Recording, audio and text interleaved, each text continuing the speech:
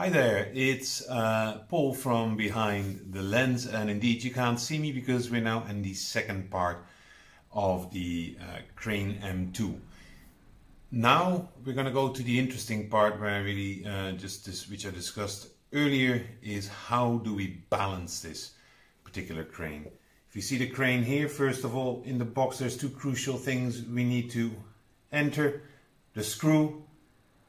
Please don't lose it, otherwise you're screwed. And a mini tripod, which is good for stabilization as we're going to need it. So let's first mount this in.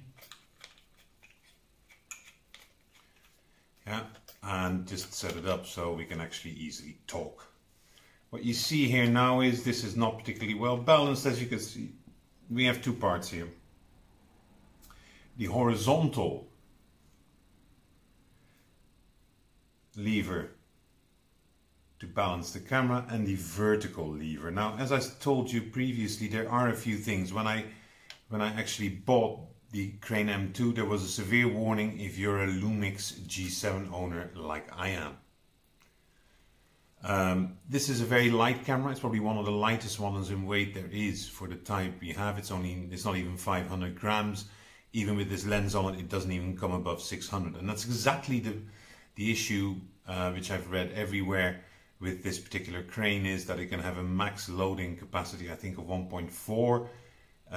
So you guess, let's say 700 grams would be ideal. Anything below it will probably cause some balancing issues. So I put the money to the test there. Another thing is the viewfinder. It's quite big, which normally would see, and this is also why you need to calibrate both the horizontal and the vertical axis in certain ways. Otherwise, you see, it just barely rotates. So it's really key you put your screw on as far to the front as you can possibly have. Otherwise, your viewfinder will bump in here. Now, one of the things I really liked about this, I'm the man with two left hands. So for me, anything to do with simplest of engineering is already difficult. You have the horizontal axis here is almost to its widest, to its widest settings. So I could actually mount the camera on the vertical axis, which is also on its widest settings. The red screw here is where you control the horizontal lever with, and here below, hopefully you can see it, you see here is the vertical axis, which you control by this button, by this screw. This screw here controls your plate. Your screw plate. I call it screw plate, it's called differently, but anyways, this here is where the crux is in. So you need to put your screw in here, in the big one, and you need to put it as far to the front as you can possibly do, because I'll show you what otherwise happens. Now is the clumsy part. Let's just screw it in. It's very simple, but just don't do it too tight. Do it enough that it can actually make some room. As you can see here, it's not too tight. You can see also, and I think this is better if you see it this way, you have the room here to rotate, but you can also here, you see here there is no room there.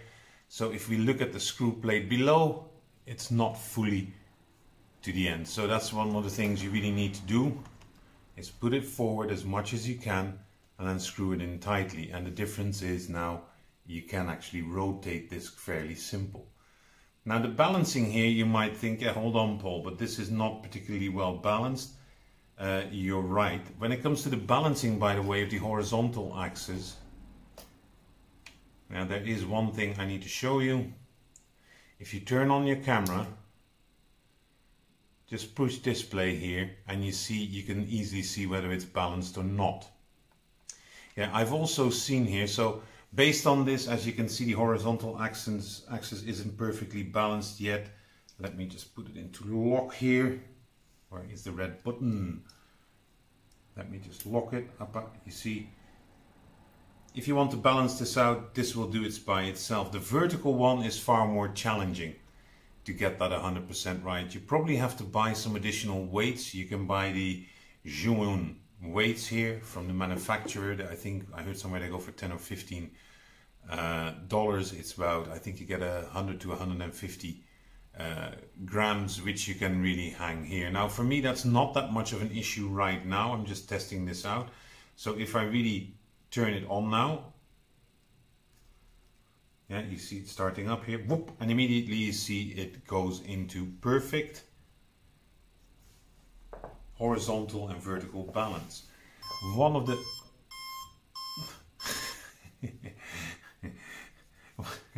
yeah, this is what you do when you lock the axis, then it does this. So I'll restart it again. This is what you will actually see happening. So I need to cut this part out. Editing, it's called. I'm very good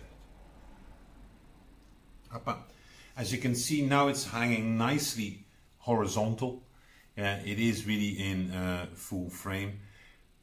That said, you know, this crane obviously is very good for DSLRs, for the heavier cameras. The box also brings in a mobile phone mount. Yeah, my mobile phone, right, which I'm filming on right now, probably will actually have a bit of trouble balancing on here as well. But for me, it's important that this actually works.